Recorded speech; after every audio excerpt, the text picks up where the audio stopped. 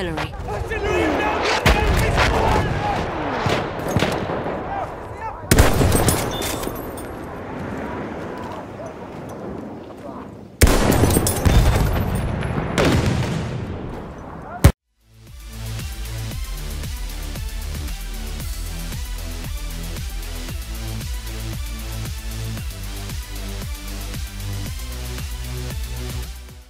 Guys, what is going on? I am Tyzilla83. I want to thank you so much for stopping by and taking a little bit of time out of your day to check out this video of Battlefield 1. At the end of the video, if you would be so kind, I'd appreciate it if you would like, comment, share the content you're watching, wherever, however, on social media, whatever. Be great. And if you haven't already, feel free to tap that subscribe button down below. Let's take a trip into the past. So before we go any further, I gotta let you guys know this is a first impressions video, not a full review. In this game, in Battlefield 1, and they've done this before in their previous games, they always try to get you to, to have a proper feel for their game. So one campaign may be about flying an airplane, another campaign's about driving a tank, and another one about combat on the ground, and another one doing this and that, about driving vehicles. They're trying to get you fully immersed into what their game is and what it's all about. And obviously, they're trying to point you in the direction of playing their multiplayer, which is by far the true star, or what makes this game complete, is how great their multiplayer really is. But before we get into that, let's finish up on their single player, on their campaign first. As far as the stories, now I don't know how they managed to do this, but you feel like it's, that part of the century, that part of, of time. You feel like you're in World War I. Now, the individual stories themselves, I haven't played them all, but what I have played, I don't really care about the characters. They kind of failed to make me really care about, and that's kind of the downside of chopping up the campaign, in following 4 or 5 different stories. It's hard to really get a feel or a full, the full feel of all these different stories that are chopped up in under 5 or 6 missions, where there's very few cutscenes. Yeah, they talk back and forth, and you talk to other people in the while you're playing. When you're actually in the gameplay itself, in cutscenes, they do their best to try and hit you in the feels, but they don't really accomplish it. At least they didn't for me. I never felt like, oh no, I don't want that guy to die. No, I don't. Oh, was he hit? Did he get struck by a bullet? I really never cared. I promise I'm not a sociopath. There was nothing about the single player campaign that made me feel for the story. But what they did manage to do was make me feel immersed into World War I.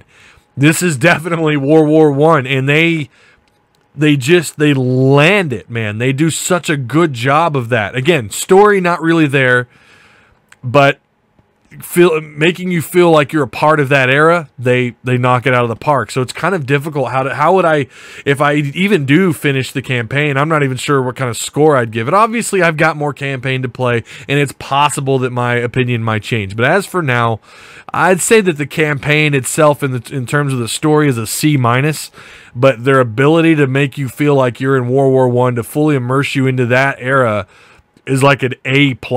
Just knocked it out of the park. It is 30 frames. Battlefield is obviously single player and online. 30 frames a second. I have yet to see any frame dips. This is the downside of being, on the consoles, playing at 30 frames. But again, I never feel any strong dips. It never is. It's nothing like other games that start off with 30 frames. It's nothing like, like a Witcher 3 or a Fallout 4, where you can definitely tell they struggle to maintain frame rate and to give you solid optimization. This game is solidly optimized. Very, very well done. But I don't expect anything different from DICE. Star Wars Battlefront, although it has many, many faults, one of the things that they nailed was the optimization of the game. And it was the gameplay. It was the gun battles and everything. They did a good job in those aspects. Obviously, the lack of a true solo campaign and everything else, and, some other things.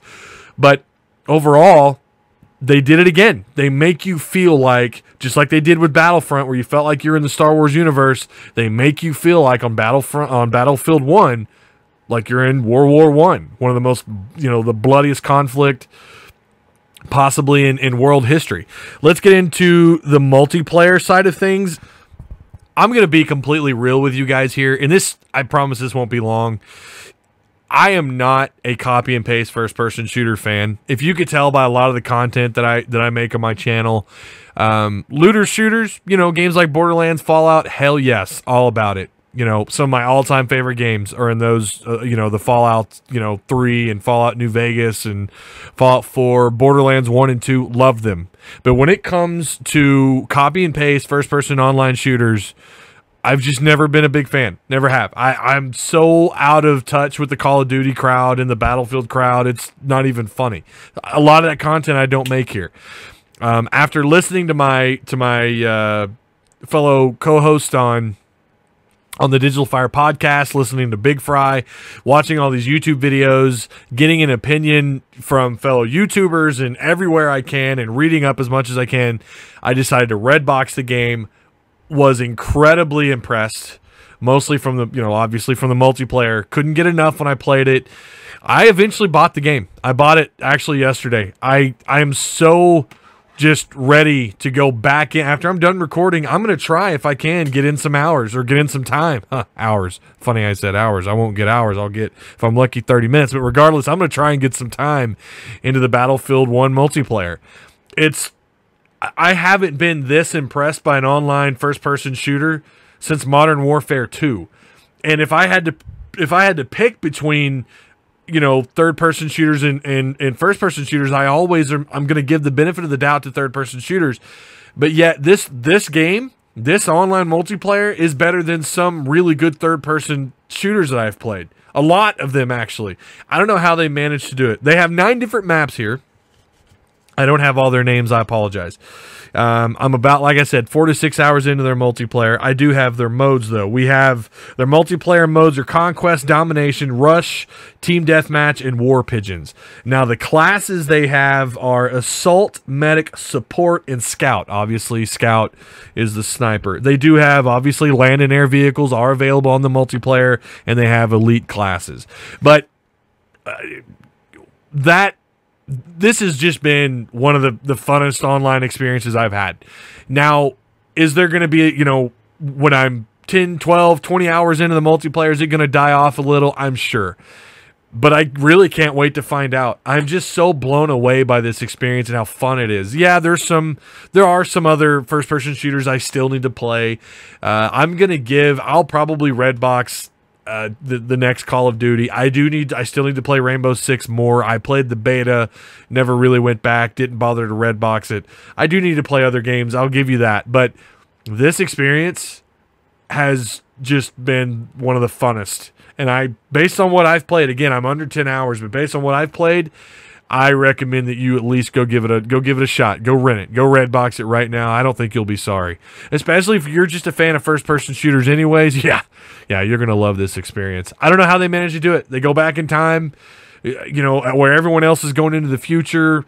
They're going to these jump boosts and walking on walls bullshit.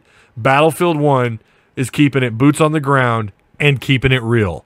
Congrats, DICE and EA. I think you've made an online multiplayer masterpiece, and I really cannot wait to dive further into this game. Even for a first impressions video, I am that blown away. That says a lot about the game. All right, guys, that's it for me. I'm done here.